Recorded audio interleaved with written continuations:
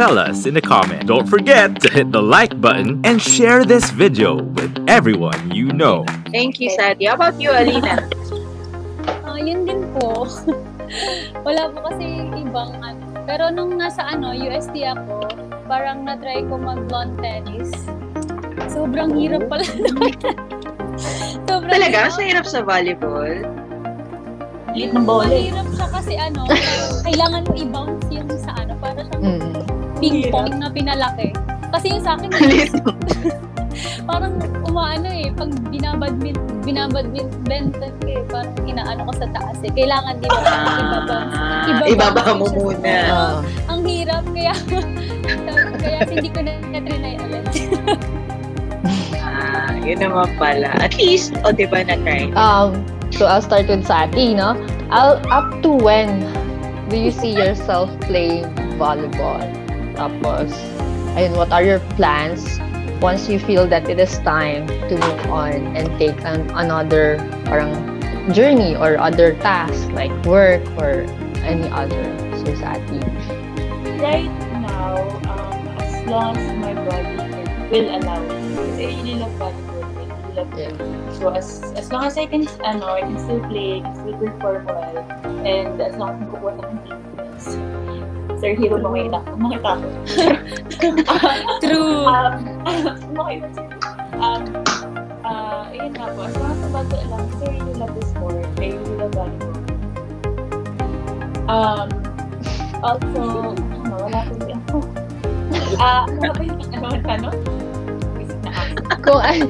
When do you feel na when you feel it's time to move on?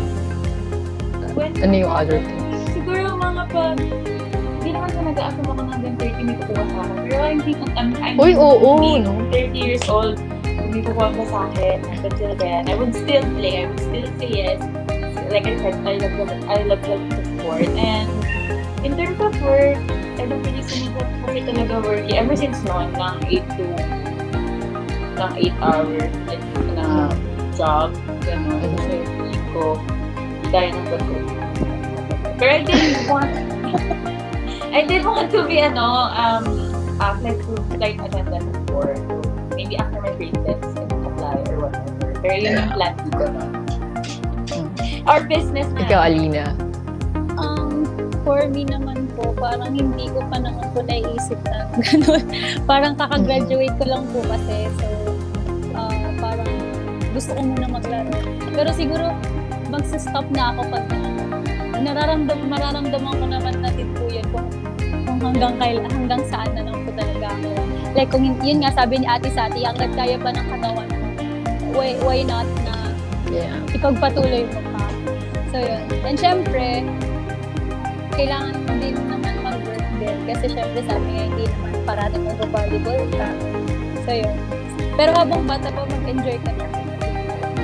Kasi you only live once. So, YOLO. Yes, ano yung nakikita mong work? Like, kasi si Sati sabi niya, hindi siya pang office, business din. Business din. Parang, natatry ko parang gusto ko mag-try din naman ng business. Kasi, usually, ngayong pandemic, di ba, parang nag-boom yung business. Yeah. I will be singer. Kaya mag-ano na ako.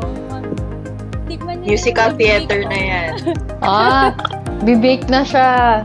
Bibi, titikman natin yung... Ito pa pala yung address ko. So yun. Tsaka syempre, singer din. Mag-ano na ako. Ita-try ko muna yung ganun. Okay. Yeah.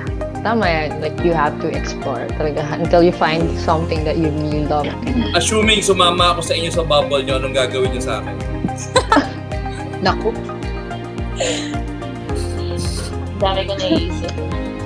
Unahin natin si Sati. Sir, sama ka ba? Sir, oh my God, natanong ko, anong pinaka-essentials na kailangan? Magbenta sa bubble. Support mo business ko, Kape yan, kape. Business? Di ba nga sabi ko sa'yo si Gaira yung isa ko, ako sa ito ng condition. Condition yan. Sir, favorite mo snacks, ibibenta ko. Yun ang gagawin ko sa'yo sa bubble, magkakatakas. Direct business-minded nga. Business-minded. But sa mama, I feel may iba pang gagawin niya. Maraming galit sa kanya sa mga... Parang nag-iisip na nga ngayon eh. Alina, ikaw. Masig pa to. Kung sumama ka, sir, ano? Piniti ni Alina pang psycho. Parang papa. Siguro ano, masaya. Sure. Safe po? Masaya. PM na lang daw niya yung totoong gagawin. PM ko na. Baka daw makulong siya. Yun nga, sir.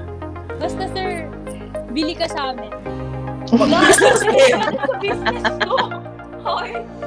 Hindi, ako bahala sa kape mo. Got you. Ayun na pala. Papamper ka naman pala nila, Direk.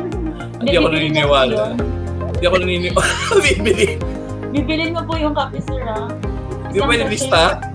Hindi. May utang-utang dito. Before we end, I'd like to give Sati and Alina the floor to do their shoutouts, swipe promote, and anything else. Let's start with Alina.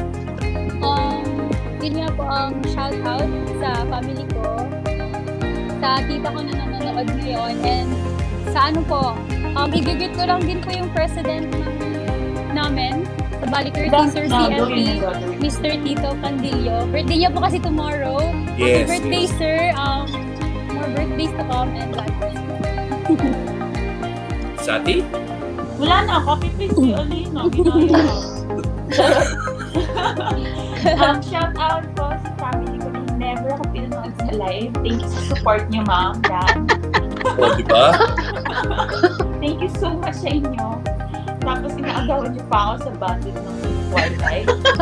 Shout out sa friends ko na hindi rin ako pinapanood. Sa inyo. Grabe, pasan ko na 80. Shout out na legit na to. Shout out sa family and sa friends ko na backstage kung mag-support. Tapos, shout out din sa teammates ko na nandiyan. Kayo ay one of the support systems ngayon sa pandemic.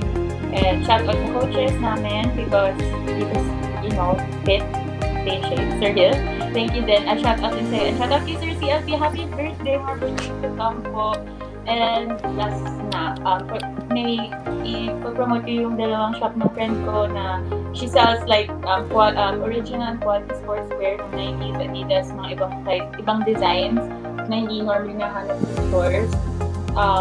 Pero less than small prices. And yung All About Coffee and Tea ng friend ko, yung grounds nila sobrang sarap. Yun lang, SKL. Alright, so we hope you enjoyed this episode and please do catch us again on Wednesday. We have another guest. I think nakuha na yata ni Bicar. Yes. Alright. So please subscribe and like the Big Media in the SportsBytes page and see you on Wednesday. Good night, everybody. Stay tuned for the next episode. Only here on Z81 Radio, Manila.